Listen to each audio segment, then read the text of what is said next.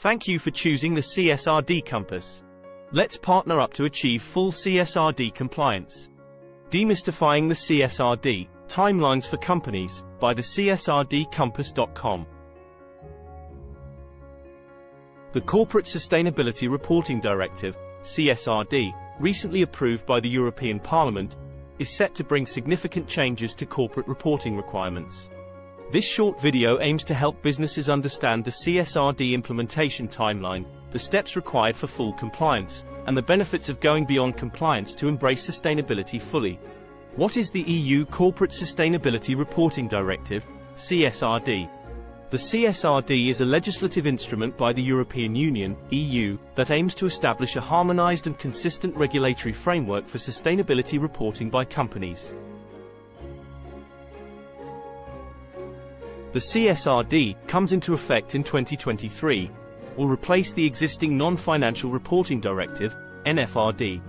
Which companies will the CSRD apply to? Different types of companies operating in Europe will be subject to the CSRD. Details will be provided later in this video. When does the CSRD take effect for different types of companies? Phase 1, Large Companies. The first phase of the timeline is marked by the commencement of the financial year on the 1st of January 2024. From this point onwards, the directive applies to large undertakings and parent undertakings of a large group, within the context of Article 3(4) of Directive 2013/34/EU. See picture in this video. This group of companies is already subject to the NFRD. They will apply the CSRD and ESRS to start reporting in 2025 for financial year 2024. Phase 2, Extension to other large companies. This phase includes large undertakings and parent undertakings of a large group, as per Directive 2013/34/EU, not previously covered. See the picture in this video for detailed definition. You can pause the video to check the timeline or take a look at our blog for detailed analysis.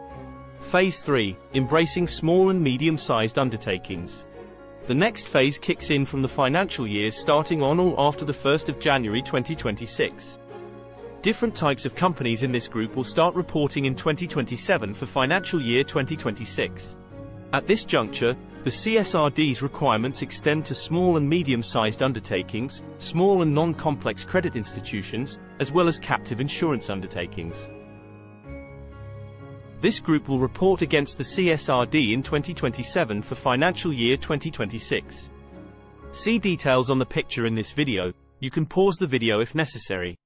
Group 3 companies include different subgroups. See definitions in this video for details. You can also check out our blog for detailed analysis. Phase 4, Inclusion of third country undertakings. Finally, the directive extends its reach to third country undertakings, coming into effect for financial years beginning on or after the 1st of January 2028. This group will report against the CSRD in 2029 for financial year 2028. Consider pausing the video to see more details from the picture. Ensuring clarity and alignment, the role of member states. As EU member states adopt these measures, they are required to refer to the CSRD during their official publication, either by including a reference or accompanying the measures with such a reference. Which sustainability reporting standards will apply? Under the CSRD, companies operating in the EU, except macro undertakings, will be subject to the European Sustainability Reporting Standards, ESRS, including the preparation of an entity-specific disclosures and mandatory reporting on the sustainability matters of the business. The first set of 12 draft ESRS standards were published in November 2022 and is expected to be adopted by the EC by the 30th of June 2023.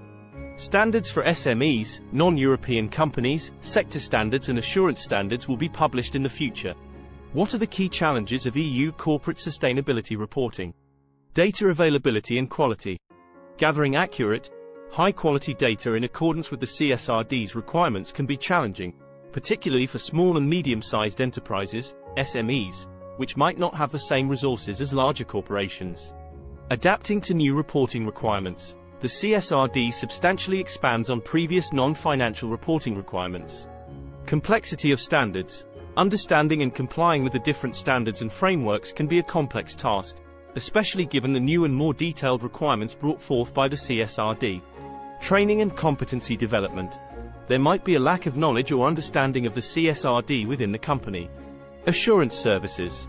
The CSRD introduces the need for assurance over the reported information. Integration with business strategy.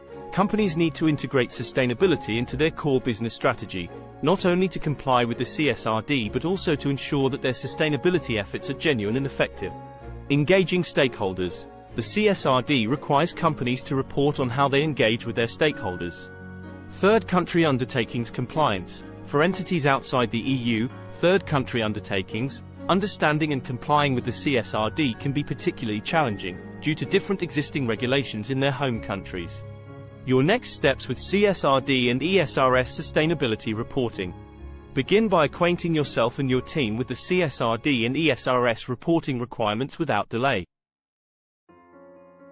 To facilitate your understanding, we've compiled a wealth of resources available on the CSRD Compass website.